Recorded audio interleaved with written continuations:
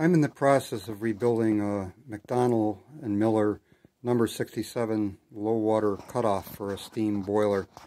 I got about halfway through it and I realized that maybe I could share my experience with others and help other people.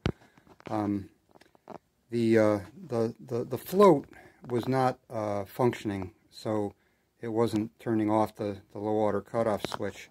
So the first thing I did was I removed this flange right here at the bottom of the boiler, or the valve, so I could look up in there. And in order to remove that, it had slotted head screws on there, which would not, I could not get a screwdriver to turn the screw. They were just bending over.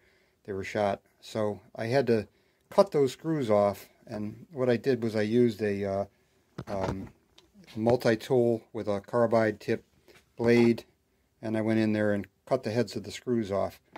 Then I was able to get this off, and I had the studs still left in there, and 3 of the 4 studs I was able to get out just using high quality penetrating oil. One of them, when I was trying to turn it out, it snapped off, and so then I had to drill it out, and I was successfully able to get it out of there.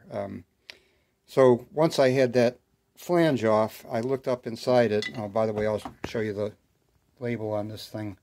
So it's McDonnell No. 67, made by McDonnell Miller, ITT. So I looked up inside there, and what I saw, and we won't be able to see, I've got it all taken apart. It was all loaded up with barnacles of, rust and scale that were preventing the float from moving. So here's the float. It goes in to the end, and from the end, and it floats up and down. So I'll try to show you how that works. There's a little cam on the back of it that operates the switch. The switch is right here. So you can see the inside mechanism that. So once I got the scale removed, when this was inside the housing, I removed this whole thing from the boiler so I could work on it, and I looked up in there, and again I can't really see without a good light, but I removed enough of the scale from around the float that it did move a little bit, but even though I couldn't see any scale that was preventing it from moving, it wasn't moving far enough to operate the cam on the switch.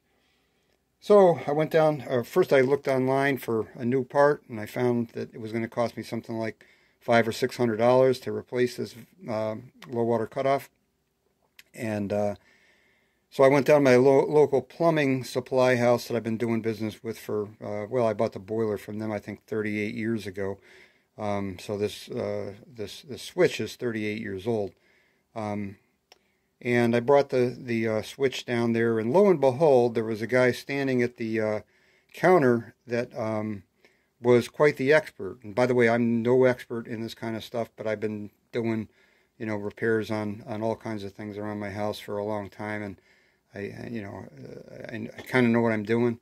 But anyway, I brought this down there, and the guy standing at the counter was an expert in these things, and I was really fortunate to have encountered him, because the guys at the counter are pretty knowledgeable, but this guy was even more knowledgeable. He looked at it, and he said, yeah, you got too much scale in there for that to move. You got to clean it out some more. You're probably going to have to take the float out of there and clean it out, which I did. So I removed the switch from the back of the float. I'll show this when it's reassembled after I put it all back together. But I removed the switch, removed the float after having removed enough of the scale from the inside to allow me to remove the float. And when I got the float out, what I found was that what essentially is the hinge, this accordion-shaped thing at the end, was all clogged up with muck and kind of partially solidified scale, but it was still fairly soft, and that was what was preventing the float from moving up and down. It was just all bound up in there. So I took a real small screwdriver. I guess I don't have it in front of me now, but I took a real small screwdriver and very carefully cleaned out in between those accordion shaped baffles. I don't know what to call them, but the thing that comprises the spring. And I was able to, clean it up pretty nicely so that, as you can see, it now hinges quite easily. I put it in a bucket of water and it still floats. So I hope I didn't create any leaks in the process. But I was very, very careful and gentle with it as I cleaned it all out. And so now I'm confident that it's functioning quite nicely, and I'm going to be able to put it back together. And as long as the switch is good, I couldn't tell whether the switch is good because I didn't get enough motion on it before. I guess I could test it now with an ohmmeter to see whether when I click this from one position to another, whether it actually opens and closes those contacts there. So maybe I'll do that.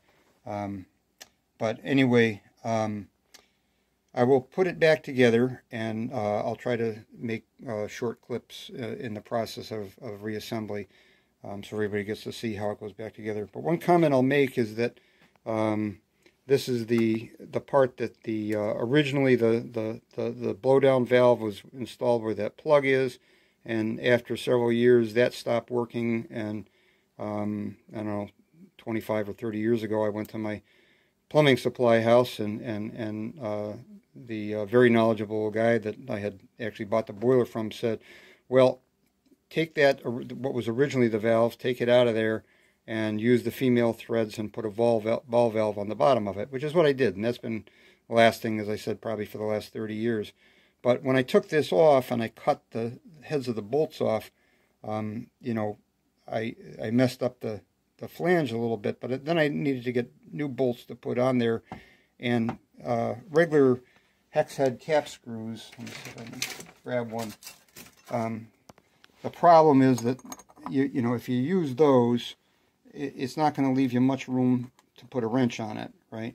So when I was at my plumbing supply house, they offered to sell me one of these, which is just a replacement that I can still put my thread my nipple and then my ball valve on there, and it comes with regular hex head cap screws, and there's a lot of room to get a wrench on there.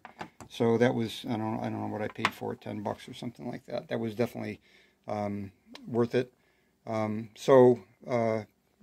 the supply house, I learned how to clean this thing, and I bought that one part. Well, actually, I bought a couple of gaskets along with that one part, so that I can put everything back together. So I'm going to go away and put together a few components, and I'll be back shortly. So I mentioned that I was going to check the continuity to make sure the switch works, and it does. So just with my probes on these two terminals, I can then operate the switch, and you can hear my meter, but it's closed and it goes open when I throw the switch the other way. Closed, open. So good news, the switch works. One thing to note is that on the switch it says top, and so obviously you want to have that end up so that when the float goes up it does the right thing and turns the switch on or off. I don't know which way it works, but anyway, make sure you install that. The first step in reassembly is to put the float into the body, and here I have the float with the gasket in between the flange of the float and the body, and then this bracket here goes on top of that, and you can see the cam for the float is here, and I can move that back and forth with my finger so the float is operating freely. Snug up the screws. I don't know what torque, but my calibrated elbow told me what torque to use, and I did not use a gasket cement on there. I don't think it's necessary because there's 8 screws that hold that flange in place. I hope I won't put it all together and it leaks, but I think I should be okay without a gasket cement. Okay, so now I have the switch installed. Again, making sure I've got top toward the top. Nothing more complicated about it than that. I'll be back in a minute. So here's the surface where the blowdown valve gets installed. As I said, I'm not using any gasket cement. I don't like to use gasket cement unless you have to. In this situation, there's no pressure, and the surface, after having carefully cleaned it, is smooth enough that the gasket itself, I believe, will keep it from leaking. So I'll just put it back together like this, along with that new part that I bought. I just realized that I should also mention that the one screw that I had to drill, I was able to get 3 of these screws out. The one screw I had to drill out, my drill bit walked on me, so there's, you know, the hole is not complete, but I've still got threads around probably 2/3 to 3/4 of the hole, so the bolt goes in just fine. And anytime I'm putting together anything like this, I always use anti-seize compound on the bolts before I put them in. Anti-seize compound, you know, really helps to get bolts out years later. Got a lot of experience using that. What I'm talking about here is, I mean, there's a lot of brands of it, but the one I happen to have is a Permatex. But anyway, I'll use that when I put the bolts back in. So here it is, all reassembled. And by the way, this is the bottom view. Now I'm going to go put it back on the boiler. Okay, so here's the final result. I filled it with water with the thermostat on, calling for heat, and when the water reached just the bottom of the level of the sight glass, then the float was starting to come up, and closed the circuit, turned on the gas valve, and boom, flame under the rack. So then I turned off the water and drained out half a gallon, and boom, turn the flame off again. So the switch is back to working, and now the water is filled to the appropriate height. As you can see on the sight glass, it's about like 2/3 of the way up. The boiler's burning away. So I just want to make the comment that this boiler is about 38 years old, or let's see, 1985, 37 years old. It ran for about 25 years before I had to replace the core. You know, I kept everything else and took the covers off and everything else and replaced the core. So it's been about, I guess, 12 years or so that the new core has been in. I'm expecting that to last another 12 years if it lasts as long as the original one. I think that's, from everybody tells me, that's pretty good life for a boiler. I don't know that for sure, but that's what other people have said that do know about these things. What I have used ever since the boiler was new as a treatment is this product right here. I'm not paid to endorse it or anything like that. I'm just telling you this for your information. You